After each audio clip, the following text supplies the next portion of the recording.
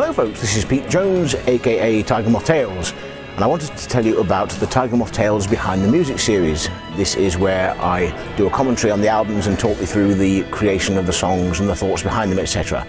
So if you like to hear me babbling as well as singing, whatever that should be, then you can find all these behind the musics at the Tiger Moth Tales Bandcamp page.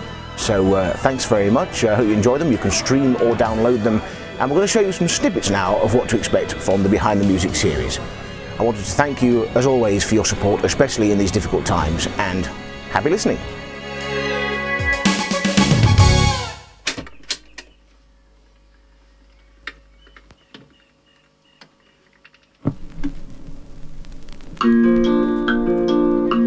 I had not written anything verging on prog since I was in my teens, and in fact in my childhood, from the age of 7 or 8 up until when I was about 14, I was writing songs that certainly had a prog leaning, in that they had sort of long instrumental sections, different time signatures, and they were quite lengthy and sort of in a free-form style, and they were story songs written about scenarios. Again, that's something that I put down to the fact that I had the gift of music, and that I was able to create as I went, rather than having to think about what I was writing. That meant that I could just get the tape recorder running, get the old Yamaha keyboard, fire up the old Yamaha 270, good heavens, put a beat on and just sort of start singing about some made up story in my head, or well, anything that came to mind really.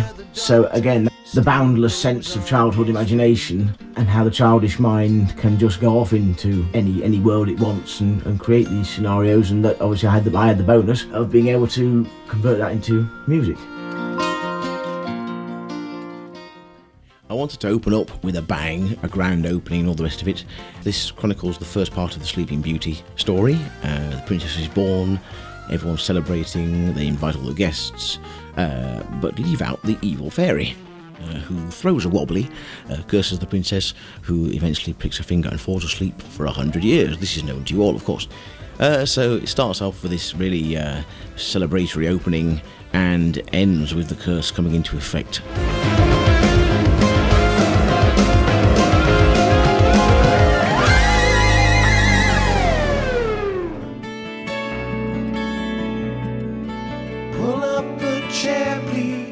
Here we have, and I do hope I'm pronouncing this correctly, Hygge. And when my bandmates asked me about it, I said, well, when in doubt, think of Freddy Krueger.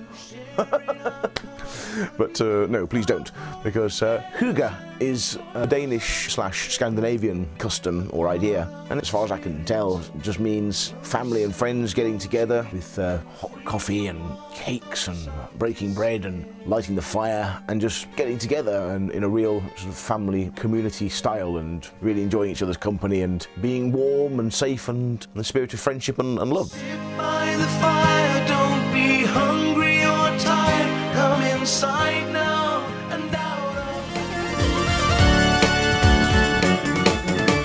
of... It's been said by some that Tiger Moth Tales is just another one of those Genesis derivative so-called prog bands, and they've got a point. And yeah, for this album I kind of was going for a trick of the tail vibe, I mean even to the point of the drums, which I did myself on the keyboard of course, but I tried to get that 70s sort of boxy sort of drum sound which seemed to be around on albums like A Trick of the Tail and Then There Were Three, along with the kind of flowing Moog solos and stuff. Just really having a bit of fun with this one, trying to recapture a bit of the vintage sound and indeed the bombast and the egotistical nature of Toad of Toad Hall. A really fun track, and one which has proved, as I say, fairly popular amongst the Mothingtons, and one that's also great fun to do live on stage, which of course we have done many times with the lads back in those days when we were allowed to gig. But anyway, enough of that. King of the road. In these troubled times, It's very much still topical that I'm talking about this now, because we have just recently celebrated the year anniversary of 3 weeks to Flatten the Curve, and here we are, we still find ourselves very much in a pickle. Supposedly we are seeing a light at the end of the tunnel. I have my own pessimistic thoughts about this, but I shan't go into that too much here. But this album was kind of the result of various things coming together from different directions, as is often the case. I had already started to come up with a couple of tracks, and around that time my friend Mark, who lives in the village, proposed a challenge that I could write a track about what we're going through at the moment, specifically looking towards the village.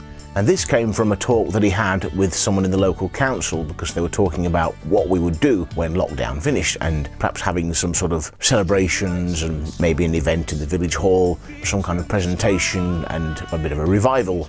Mark suggested that it would be great to have a video to go with it, and if we're going to have a video, then why not have a song? So yeah, that was the plan with this track. So the idea is not just about what's going on now, but that the village has been around for a very long time, has had to overcome various things, as everywhere else has to. You know, we have the powerful overlords and economic problems, and it was kind of an attempt to look at things that have happened in the past. We've got through those and we've done it before and we can do it again, that kind of thing. Keep calm and carry on, all that kind of vibe. Yes, we've seen all the myths and legends, recessions and depressions.